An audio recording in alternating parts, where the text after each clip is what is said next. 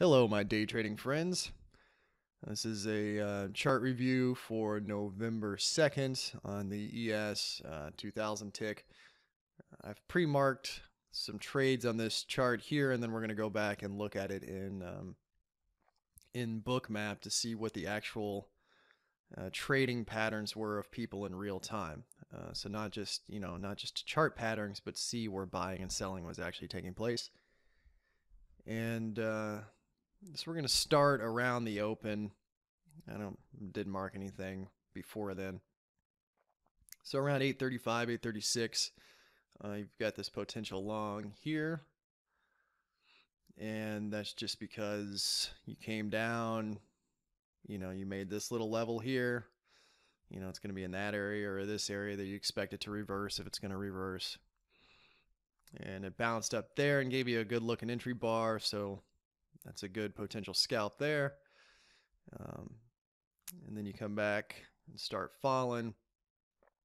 And this isn't any kind of, well, I guess you could call that a second entry short, couldn't you? So this is first entry, second entry short. We come down here. And again, you don't have any good looking bars down here to tell you to go long, but you've made this area up here on the horizontal, right? So you're looking, at the top here or right here. It's never exact. For maybe a good sign, you get a decent entry bar there. So that's a good place to go. Come back here. This one's a little more aggressive, but you're off the EMA. You've kind of piled up here, pushed above this little mini range and then failed. So I think that that's a potential good place to go short. I'm really interested to see how that one looks in Bookmap. And then you really crash. We get here at about 9:58, 10 o'clock. Again, you've made a level here. Gives you a decent bounce off that level. So that's a good potential scalp long. And then it kind of gets junky from there. I don't know if I'm going to go this far, but I'm definitely not going to go past 11 o'clock when I've marked this final trade. Again, that's this line right here that you're seeing. This is where the day opened, and it's been crashing back to the open all day long. And then you see it bounces up at the open and then bounces off the open again. And then it gets below the open and starts, bouncing off it in the other direction. And that's why I marked this one down, is if you're going at the horizontal right here and thinking of this kind of as a mini range, they're not even a mini range. You got a decent range at that point. It's gone about 30 minutes long. That's a good place to try to get some points. So let's go back and look at Bookmap and see what actually happens. We'll try to make this speed up as fast as possible. And again, if you haven't seen Bookmap before, this is a visual of where people are in the order book as it happens. And so this right here gives you what volume is sitting where. This gives you the visual of that volume. So darker bars like this is higher volume. When it starts going blank, that's lower volume. And then so, a little more, a little more, a little more, a little more. And then when it starts getting this real dark orange, and that's volume relative to the rest of the volume in the book. Right here, we've got the trade counter. This counts the actual amount of trades that happen at that price level. And then over here, I'm just tracking big lot sizes. So anybody that trades over a 50 lot gets tracked over here. So let's see if we can get anything going. There's also going to be these volume pie charts that pop up, and you'll be able to see that it's giving you a pie chart of if there were more buyers or sellers at a particular time. That's set to a minimum volume of 500. So if less than 500 people trade at a particular time at a particular price, then it's not going to show up. That just cuts out some noise for me. Otherwise, there's bubbles all over the place. But you'll start seeing those pop up once the open happens. So let's give this a little speed so we can get to the first trade.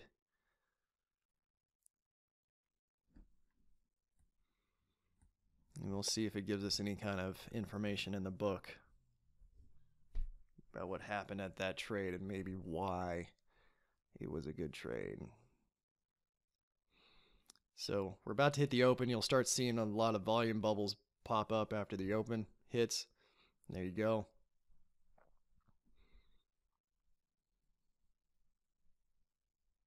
Because of course there's always more traders at the open. And it's going back and forth. You know, this volume bubble is mostly sellers. The one right after it was mostly buyers.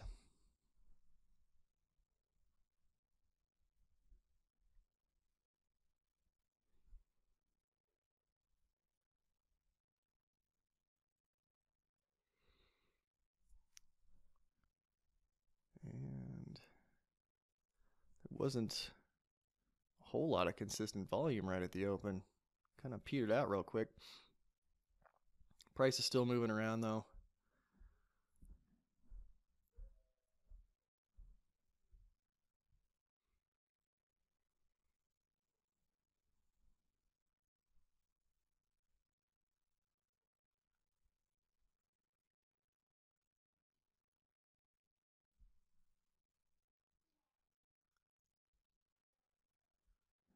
All right, we're getting towards that first trade now.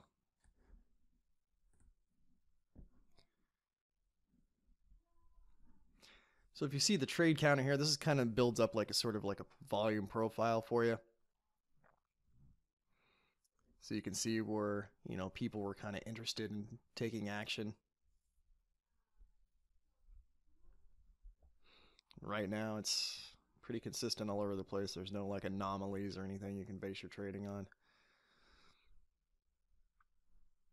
It's kind of why we're hung up in this little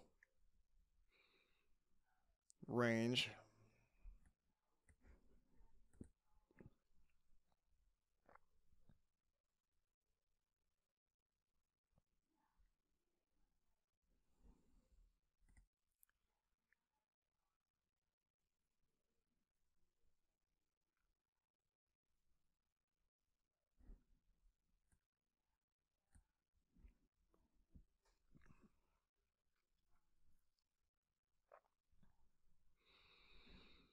So you expect maybe that it's going to bounce off up here. You've created this little section up here at the top of this potential kind of short range, so it's not surprising that it's coming down. There's not a good signal bar.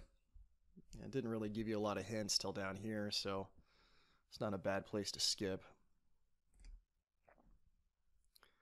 All right, so now what we've got, and this is where the book can help you. We came down into what's clearly a high volume area. Over here on the chart,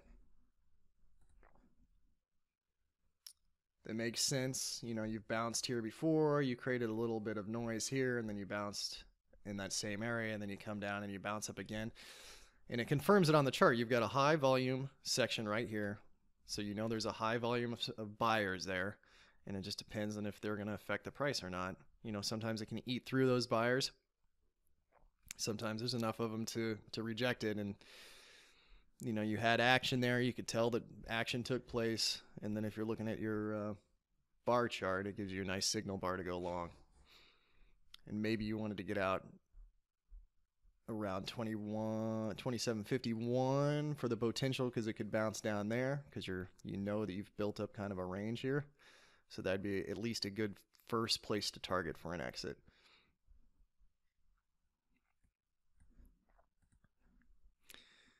All right, let's speed it up to get to the next entry area. It's going to happen around 8:55-ish, a little bit after.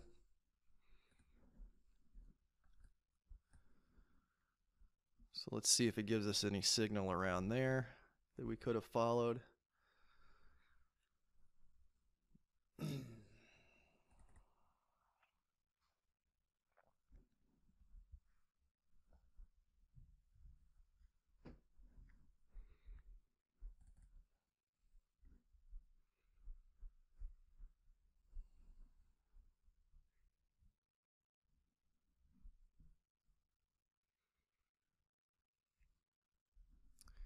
Here's an interesting spot. So you know it starts collapsing up here too, because we've cheated and seen the end of the day. So we know, you know, up here it starts kind of piling down.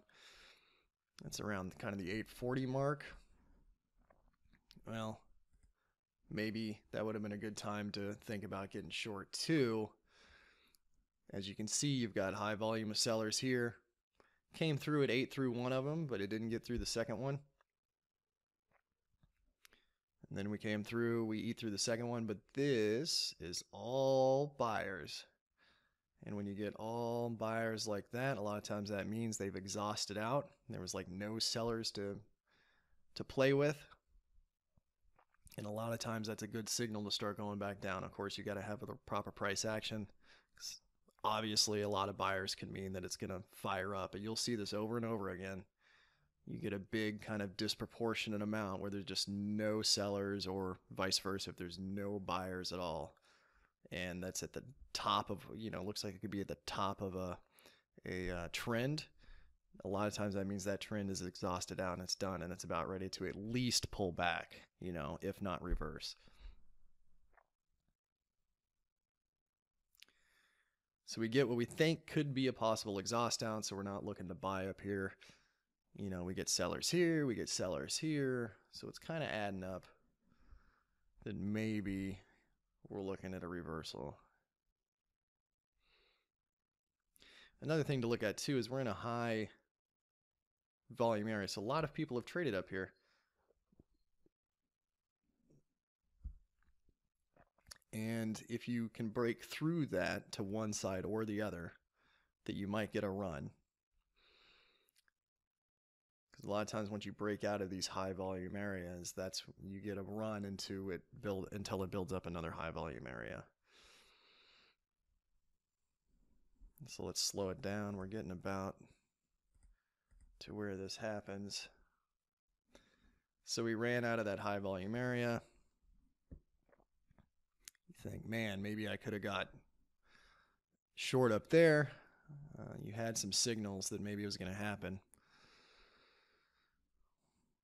Backed up by a couple big sellers. And it came off high volume areas. So there's a lot of signs there that you might, you definitely aren't at least going long. So you're not going to get confused by a potential, like maybe that's a first entry, maybe that's a second entry long off the EMA. There was no chance of getting confused by that if you're watching this over here. So this is about where the trade is that I marked going short. We'll see if it gives us any kind of signal for it or not.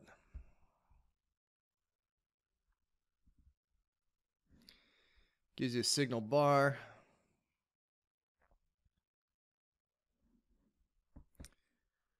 There's a seller that piles in. So if you haven't gone short yet on that bar, if you didn't count that as a first entry short and a second entry short, if you're wondering if you missed this trade or not, you had this seller that kind of came in right at the end of that sort of signal bar. And so that, doesn't mean you're going to be right, but it definitely gives you a little more confidence to take that short. Plus, you don't see the high volume until you get down to about 27.46, which makes sense because that's at the bottom of where this low is here. It's in that area at least. So you're thinking maybe you can at least get down to there. That's a good place to put your first target so you don't just waste 4 ticks. You can go down there and target that pending any kind of signal otherwise. So that wasn't the biggest signal, but in conjunction with the signal bar over here, I think it is a good sign to go short. So we get this big, huge seller here.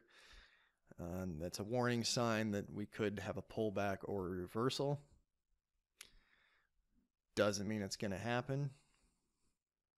But if you haven't gone short yet, I probably wouldn't go short here. You've got high volume of buyers. You've got that. You're going to need another signal if you're going to think this is going to reverse.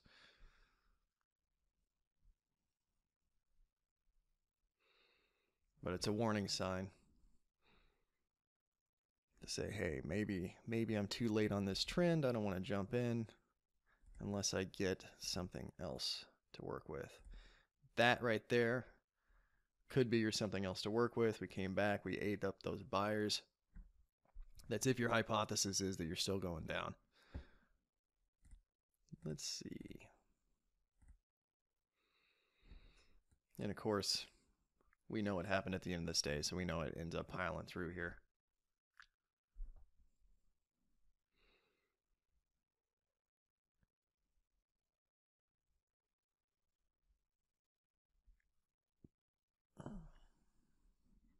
Ooh. If you still needed some more convincing, sell, sell, sell, sell. Like big sell, big sell, big sell. So you're feeling more and more good about that if you went short.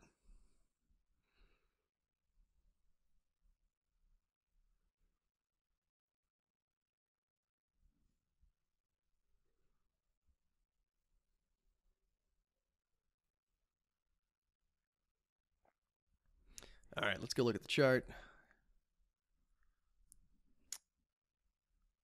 Now, we range out here, and then we get about 917.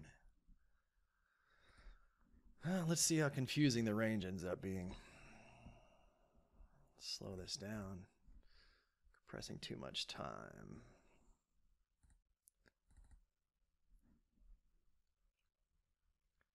904-ish is when that starts. So it starts about here. Okay. It makes a bit of sense. You've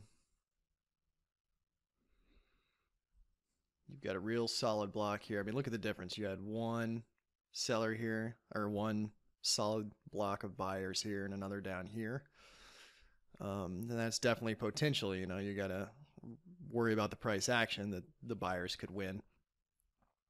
But down here, you know, 1, 2, 3, 4, almost 5 solid blocks, like all lined up together. You know, that's a pretty good sign that you probably shouldn't sell here unless it's just, you just get an overwhelming signal to do so.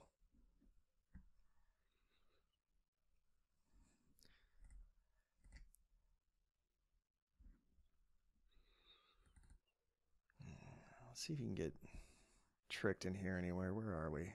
We're here. 902. You know, the price action was pretty good here as well. Doesn't look like very tricky stuff.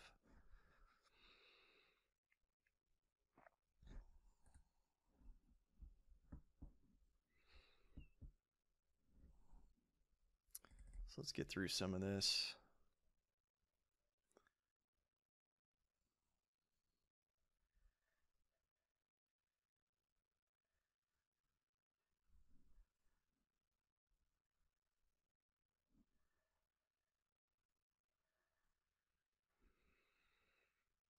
Come right back down into that solid block of buyers.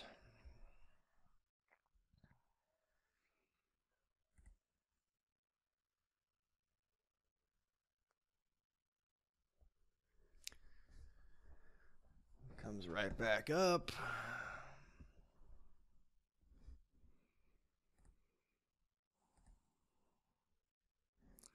To here, and you're looking, I mean, if you're still thinking that this is it's been pretty down day so far, you haven't made it down to, this is where I'd be targeting, 27.31. Haven't made it down there, haven't made it to the open at 27.24. You got room to run. You're up at this vertical here. So if your hypothesis is that this hasn't reversed, that you're still going down, you got a couple sellers to support it at that resistance. You know, it doesn't matter if there's sellers there out in the middle of no man's land. Then you get sell, sell, sell, sell. So that's definitely a good place to short. At least for the scalp, you might have to worry about these blocks, right? They're not gone yet.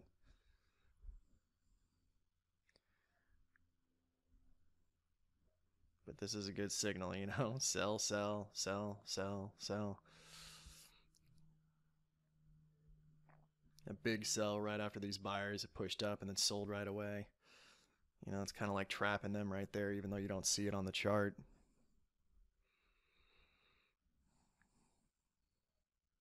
So because of this area, with all these sellers that popped in here, this is not a place that I would have sold at. It's a place that I'd be holding on to, being very cautious that if it pops up back up into this area, that I'm probably going to just get out or break even or whatever I need to do, because those buyers could win out.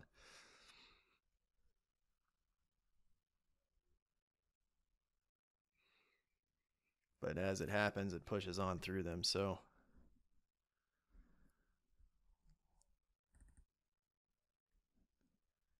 let's go 9. So pretty soon here, we're going to get another signal.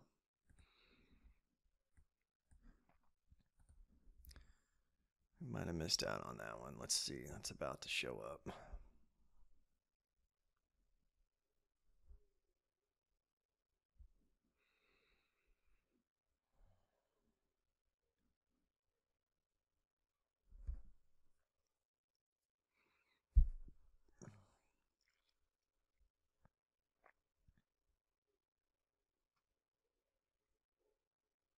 You know, I didn't see a whole lot there.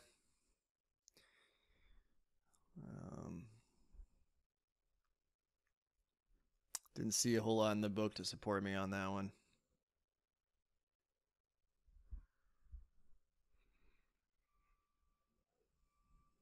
Of course, it would have worked out great, but I don't know if I would have taken that if I was watching this real time.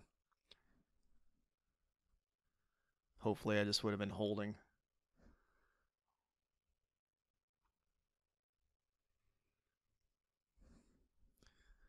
All right, so that's our first trade that didn't look as golden as before. Around 9:30, we get another pop down. Around 9:57, 9:30, 9:36, 9:57. Let's see if we get anything on those. You've watched this sucker just die, just collapse. You got this big group of buyers. I mean, we've eaten through that big group. We've eaten through that big group.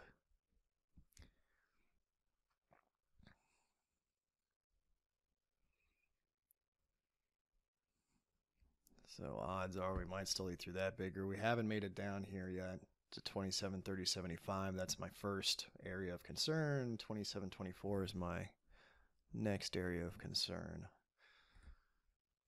Got to be looking horizontal on the chart.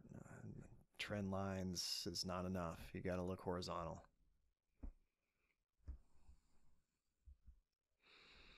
Get that sell, you know. If you're bold at this point and you think, hey, these buyers have not held up all day, then the fact that we just smashed them again right there, maybe that's a place to go short. You know, if you get burned, you get burned. You may already made, hopefully you were in and made some points, and, you know, getting burned once or twice is not a big deal.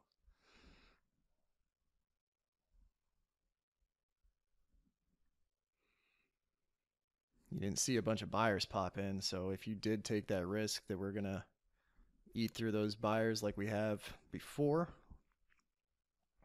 you're not concerned about it yet.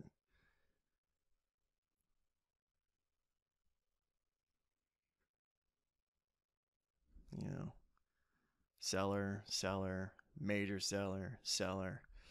Like,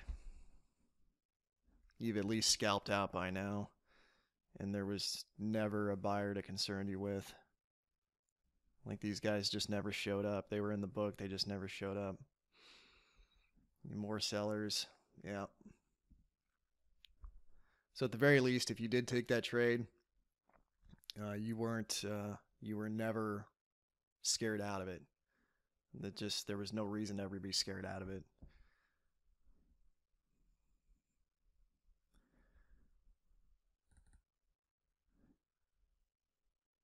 Next one is 9:36. Coming up soon. We'll see if we have that kind of same situation where it just never worries you.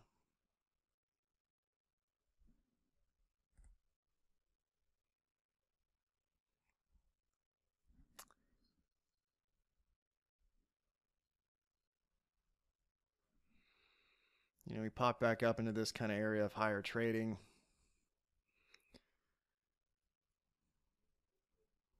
A lot of times you'll see that that's kind of where, people come back in. But I didn't see a lot of action there. Still no buyers. Still no buyers. I didn't see any huge sell signal up through there. But if you're looking at the price action on the chart, still not a buyer around to worry you about. So that definitely could have been a sell for somebody for sure.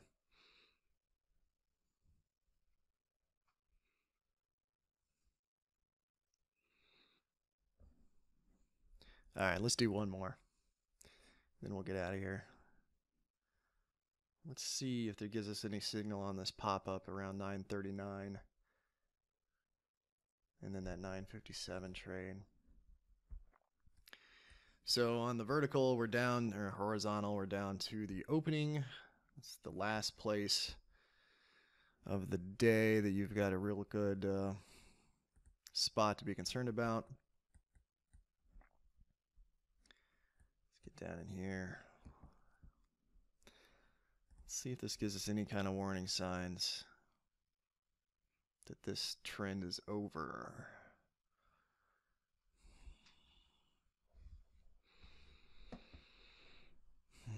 This one takes a little bit, so that's your first big buyer that you've had. You had a little one here, and then you got another big buyer. I mean, you're not trying to go long here, at least I hope you're not.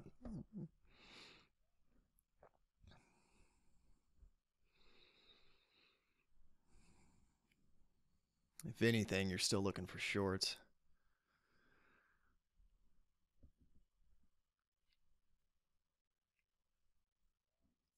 And it might be tempting to take one here. You've got some sellers lined up. You're at the EMA. Let's see what happens right here.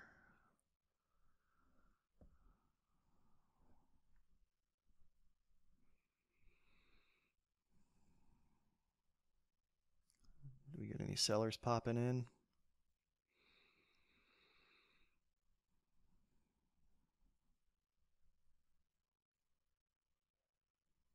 Not seeing anything. Oh, there you go. So you might be tempted to try to ride this back down again. Get some sellers that pop back in around the EMA.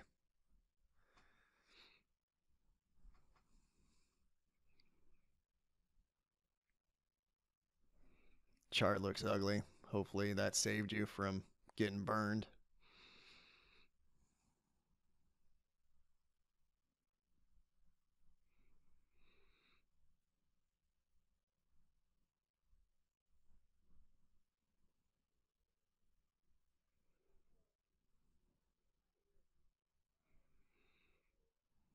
They're just fighting back and forth now.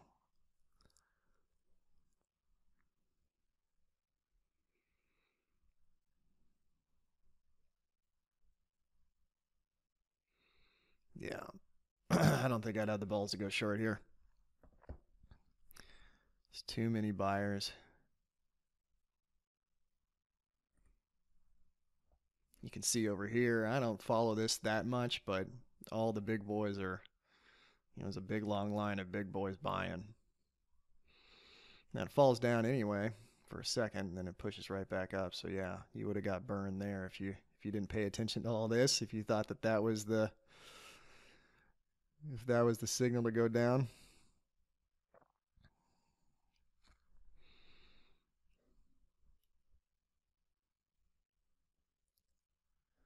Is that it? That's it for the day. So,